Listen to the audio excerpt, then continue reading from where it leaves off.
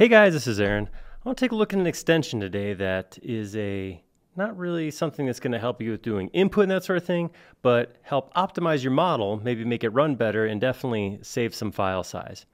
The extension we're going to talk about is Material Resizer.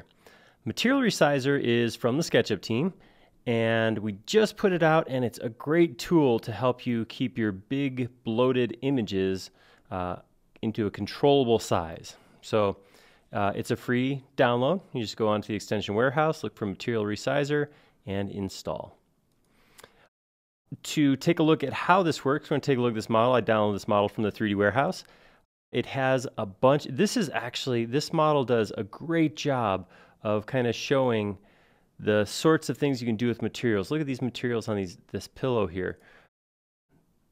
These magazines and books. I geeked out a little bit right here, but if I zoom in here, look at these petals and stamen. Is that what they're called? Flower parts. Just really cool use of images in this model. They did a great job.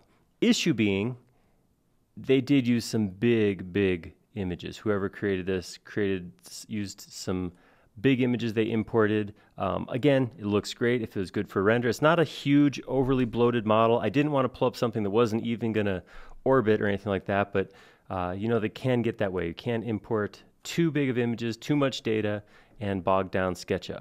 So what I want to look at is what Material Resizer does. It is very simple. So once installed, it's going to show up here under Extension, Material Resizer. So I'm going to go ahead and click Material Resizer, and it's going to pop up a little box. This dialog will list all of the images in the model. So you can see here's everything that makes up this model. You can see like the magazine covers, flower parts, and it lists them by size.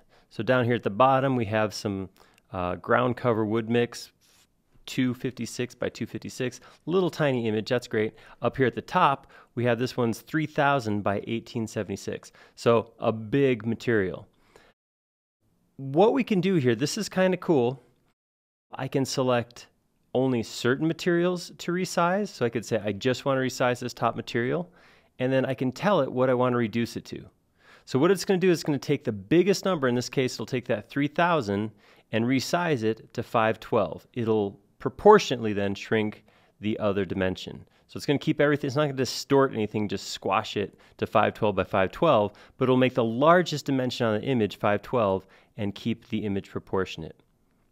If I hit go right now, it's just going to go in and resize that one material.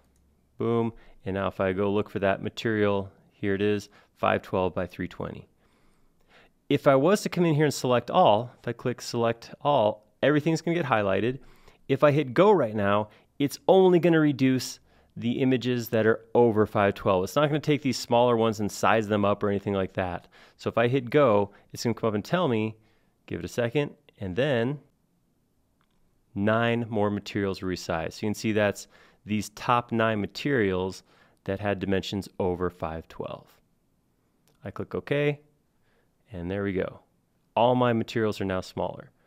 So one thing again you'll see here is if I have a really big model with lots and lots of images, this only had 10 large images, but if I have a lot of big images, it will slow down the model. Performance will suffer eventually.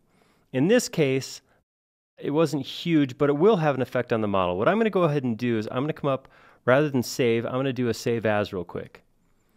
And I'm going to save as, it's already interior example, I'm going to call it interior example resize, and I'm going to save it.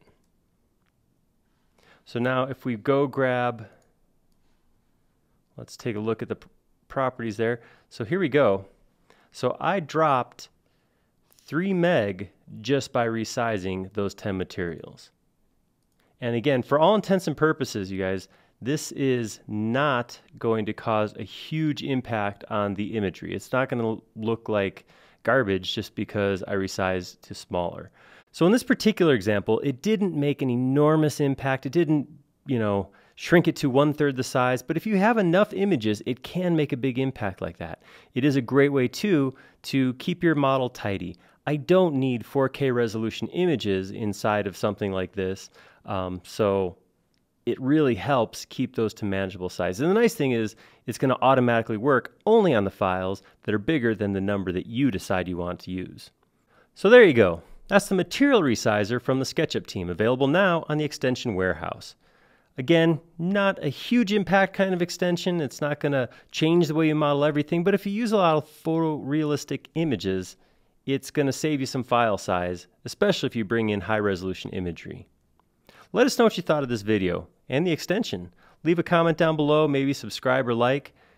We like reviewing extensions, but we like it more when we're looking at the extensions that you want to see. Thank you.